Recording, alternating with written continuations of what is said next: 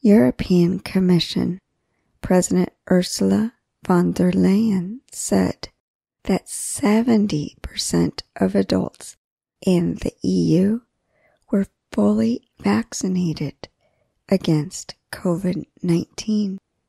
She was very happy because the EU expected to reach this number later this year. More than 250 million people received both jabs of a COVID-19 vaccine. But if we include children and teenagers, to 55% of people.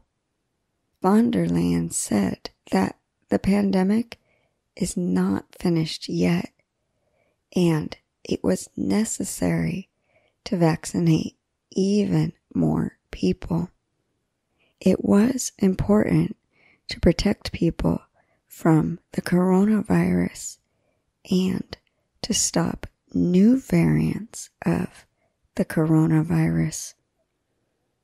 The EU gives vaccines to other countries too, because it says that people from all over the world have the right to get vaccinated against COVID-19.